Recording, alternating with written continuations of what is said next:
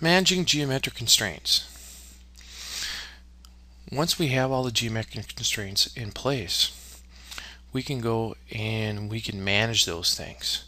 So right now, if I don't want to see them all, I can go up to my geometric panel and I can say hide all, and all of them will disappear. They're still on, we just don't see them on the screen. Then I could actually go back up and say show all, and show all shows me all the geometric constraints that are applied. I can go and say show hide. I can select an object. In this case, I'll pick my rectangle, and I'm going to hit enter, and I'm going to say I can hide everything for that particular object. So everything with that particular object I hid, so I can turn things on and off. So I'll go back and I'll show all. Also, each geometric constraint has a little I'd call it a little bar, a little marker, and when we hover over it, it tells us the type of constraint that it is. Also, when I right click on this marker, I get hide, or I can hide all constraints, or I can delete it. So I can just say I'm going to delete that particular one.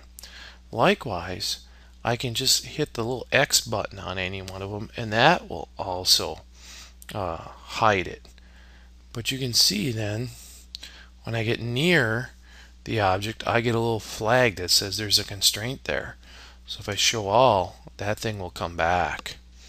So there's a difference between hiding and deleting. Deleting is permanently gone, hiding is just temporary, not seen. So I can delete it, and I can delete I can hide all the constraints, or hide just one of the constraints, or I can go in my constraint bar settings.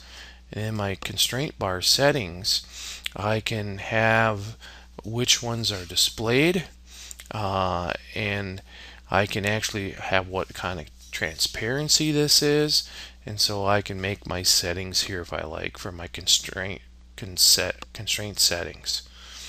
So I can manage, most of the time we're going to show all, or we're going to hide all. That's generally what we'll most of the time do, but every once in a while you're going to end up with too many constraints. For example, if I auto constrain and I say, well, I want to get rid of one, you can just right click and delete.